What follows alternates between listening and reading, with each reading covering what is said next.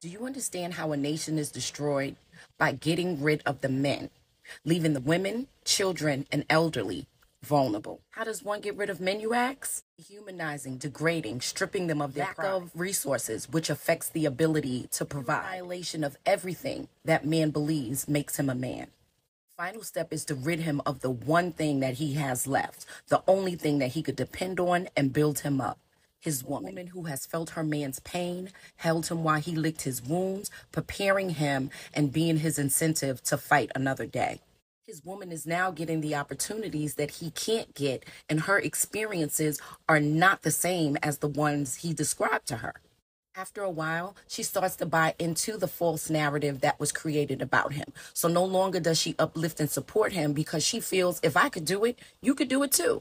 She starts to measure her man by the example of other men of other nations, and she starts to resent him. Her words are used as weapons against him, and her once nurturing and caring tone is now filled with venom, and they're like punches to his gut. She no longer respects him.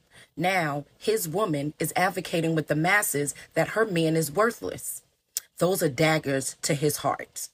He is officially alone, prey, ready to be slaughtered, and his woman is handing him over on a silver platter.